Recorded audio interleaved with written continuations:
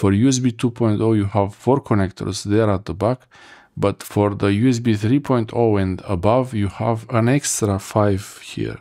You see them? These are in front. And on the other side of the connectors, the 5 terminals will be at the back. So when I plug this cable in here, this cable becomes USB-C to USB-C, like that. I do have the USB-C to USB-C, but just in case you have a device or a storage device, especially hard drive or an SSD, actually the SSD is useful for this. If you have it and you want it to be USB-C to USB-C, this is the way. Here I have my Sony Xperia 1 Mark V, and I have this app that can do tests for SSD drives, and I will connect the shield. I will connect the Samsung T7 Shield SSD to the Xperia through this adapter. Let's see how it goes. So there is the light on the shield, it's on, and okay, I don't want to do that. Yeah, it shows me the USB, but I will eject it. I think I pressed something wrong when I connected to it. Always eject these things when you use them, so I plug it in again. And open memory zone, not opening. I don't want to open memory zone. Yeah, now I should see it. So you see the Samsung T7 Shield, 1.6 terabyte free. Okay. I switched to the gesture navigation because of the iPhone. It's a long story. I will make a video about it, I guess. It doesn't start, doesn't show the option.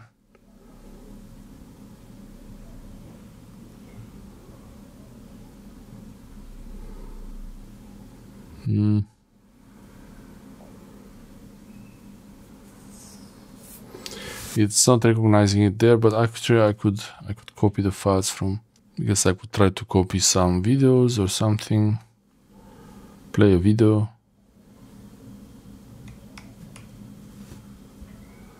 Or maybe a video and not a. You can enter your email, phone number, but if I don't have an Apple account, you get the wrong. Okay. Like I did here, you have to type it again. So incorrect password for the Wi-Fi network, and I have to type it again.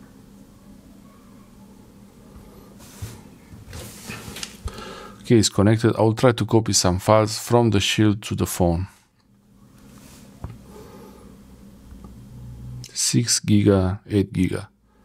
Let's copy these two. Copy to internal storage.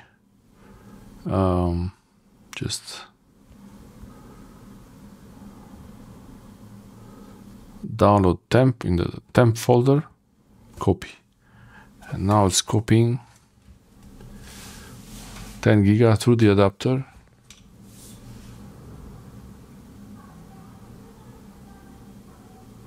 Seems to be not the fastest speed, so maybe I have to flip it. Okay, I'll try to flip the connector, eject, and sometimes you have to turn the connector around like that. Connector. Okay, so now maybe the test will also work, the test app. Cancel there and open this test app. And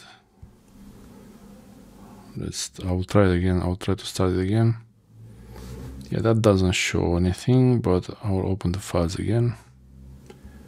So 6 and 8, the same like before, and copy to internal storage, download temp, and copy.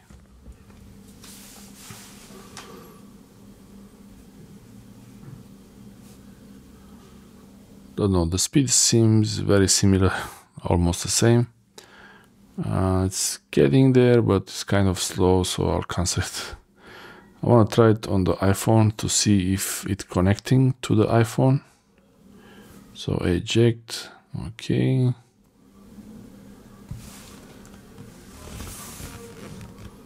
Okay, the light is still on.